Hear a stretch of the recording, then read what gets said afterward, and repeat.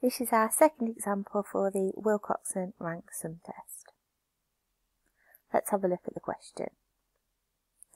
Julia has obtained 2 samples of grapefruit, one from supermarket A and one from supermarket B.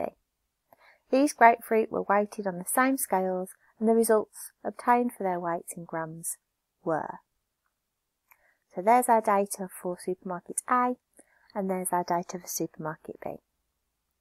Use a Wilcoxon Signed Rank-Sum Test to investigate whether there is any significant evidence at the 5% level that the grapefruit from supermarket A are smaller than those from supermarket B. So this question is specifically telling us to do a Wilcoxon Signed Rank-Sum Test. However, as with the previous example, notice that my 2 data sets are not paired. I don't have one supermarket that spent, one grapefruit that spent some time in A and some time in B. It is 2 separate sets of data that can't be paired. I also have 2 different sample sizes, which isn't always the case, but is a key indicator that it is a rank-sum test. With any hypothesis test, we need to follow our 6 steps. So the first one is to write out our hypotheses. Then we use those to state if it is 1 or 2 tailed and the significance level.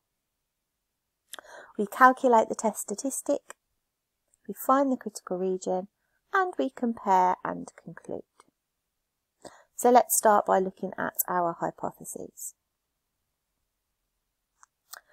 We always need a null and an alternative hypothesis called H0 and H1. And as we have done with several of these questions, we need to use eta. And our null hypothesis is always eta A equals eta B, or whatever our 2 criteria are. So for this one, eta supermarket A equals eta supermarket B. And again, that reminder there on the right, that the Greek letter eta is this n, which is elongated on the right hand side, and that represents the population average. To work out the alternative hypothesis, I need to decide if we are not equal to, greater than or less than, and I can work that out from the question. So just reading through what they're asking me to do, they're asking me if the grapefruit from A is smaller than B. So I'm going to do eta A less than eta B. So, moving on then to steps 2 and 3, is it 1 or 2 tailed and what is the significance level? So deciding if it's 1 or 2 tailed depends on your alternative hypothesis. For this one we have eta A is less than eta B, so we're just looking at that lower end and it is 1 tailed. The significance level is stated in the question at 5%, but remember we should use 5% if it isn't stated. Next comes calculating the test statistic. We need to make sure we do this carefully and get this right. So for the Wilcoxon Rank-Sum Test, we need to follow a few steps to calculate the test statistic. The first one is we need to rank all of the data as one set, so both supermarkets, class it as one set of data and rank it from smallest to largest. So having a look at all the values from A and B, I can see that 104 is my smallest, so that is going to get rank 1. You may want to pause the video now and see if you can rank them yourself to make sure you understand how to do this. Going through the rest of the data then, I will give a rank 2 to 116, then 118 and 120. Next up we have 132 on rank 5, 140 rank 6, 144 rank 7 and 153 rank 8. Then we have 164, 167, 169 and 197.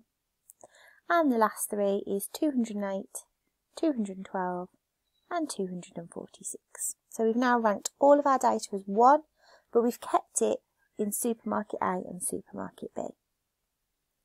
So our next step is to calculate the total of the ranks for each variable. So I'm going to add up all the ranks for supermarket A, which is 9, 14, 5, 6, 2, 1 and 10, and that gives me a total of 47. And then I'm going to do the same with the ranks for the values of supermarket B, which add up to 73. I'm then going to use the U formula to calculate the test statistics. So I'm going to get 2 test statistics, one for supermarket A and one for supermarket B. And I'm going to use the formula that can be found at the top of table 11, which is the last table in your formula booklet for Wilcoxon Rank-Sum. And that is T minus fraction n bracket n plus 1 over 2, 1 for each of our totals.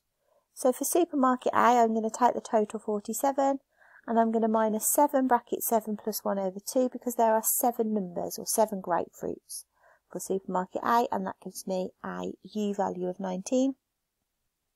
And then I'm going to do the same for supermarket B, using that number 73 for the total. And this time there are 8 values, or 8 grapefruits from supermarket B, which is why I've got 8 bracket 8 plus 1 over 2 on the fraction. So I have 2 test statistics, and I'm going to use the one that is the smallest value, which is 19. So next we have the critical region, and we need to find what that critical region is. So we're going to use the critical values of the Wilcoxon Rank-Sum. This is table 11 in your formula booklet. It's the last table in there. You will notice that your U formula is at the top if you need it for calculating your test statistic. And it also says on that first line, the table gives the lower tail critical value. This is why we always use the lower of the 2 U values, because we're only given the lower critical value. So to find the critical region, we need to know the values of n and m, and this is how many numbers there are in each of the 2 samples. The order of these does not matter. It does not matter which one you call n and m. So I have 7 grapefruits from supermarket A and 8 grapefruits from supermarket B, which is why I have 7 and 8 written down.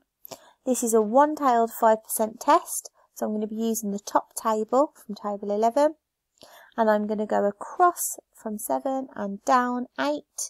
If you go across 8 and down 7, it will give you the same critical value, which is 13. And therefore my critical region is anything less than or equal to 13. So finally we are going to compare and conclude.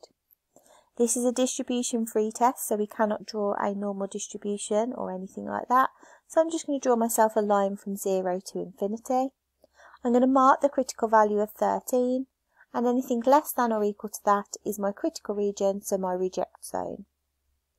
Then I'm going to plot my test statistic, which for this one is 19, and you can see that that doesn't fall in the reject zone, so we accept H0. So to conclude in context, I need to refer back to what the question was actually asking me. And it asked me to investigate whether there is any significant evidence that grapefruit from supermarket A are smaller than those from supermarket B. Our conclusion is that we have accepted H0, and our H0 was that E to A equals E to B. They are the same, there is no difference. So I am not agreeing with this statement. So my conclusion will be, therefore, there is no significant evidence to suggest that the grapefruit from supermarket A are smaller than those from supermarket B.